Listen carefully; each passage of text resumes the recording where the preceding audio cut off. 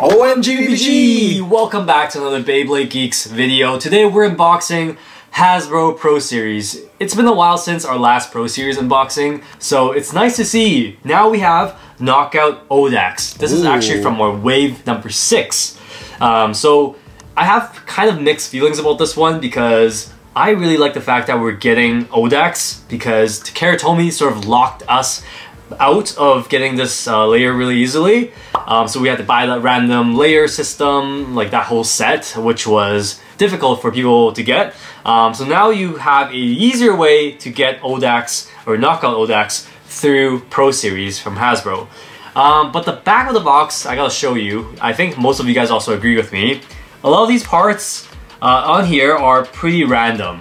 The driver from Orichalcum, Octa. So right? strange. So a lot of these random parts, not the best parts, especially in this combo, but originally the recommended combo was like Ultimate Reboot or something. It was known to actually be a pretty decent attack combo, but they released it with a bunch of stamina parts, and so now you can see from the box that it is considered a stamina type Bey.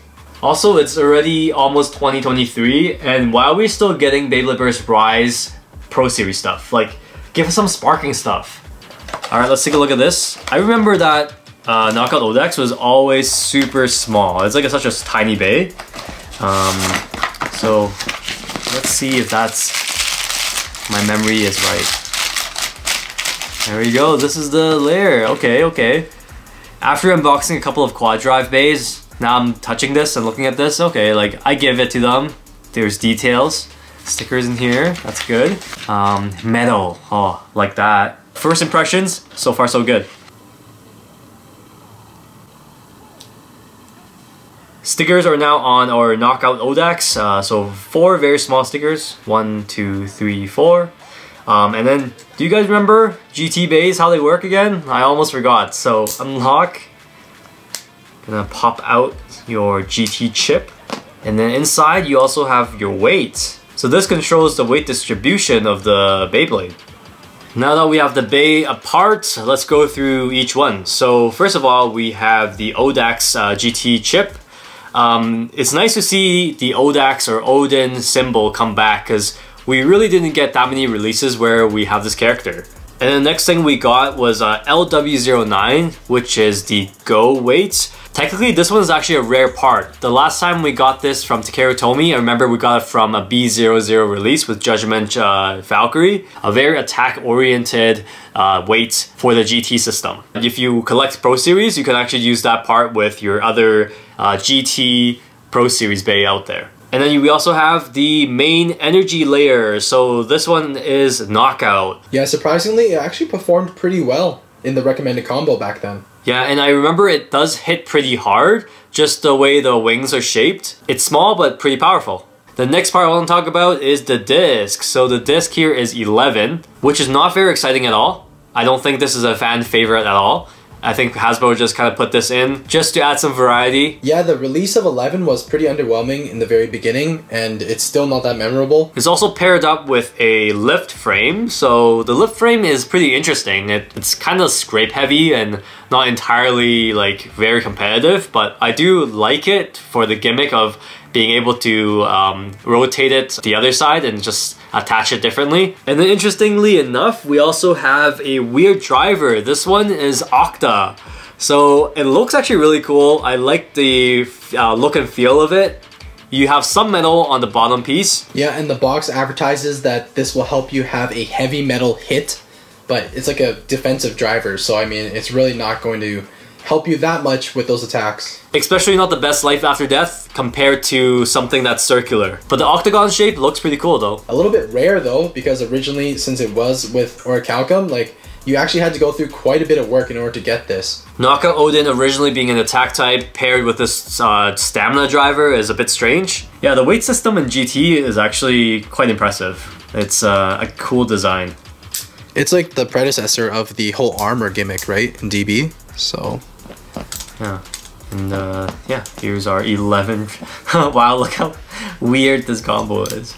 11 lift with this driver that's like fused inside. Oh my god, this thing's gonna scrape so bad, but it looks kind of cool though, not gonna lie.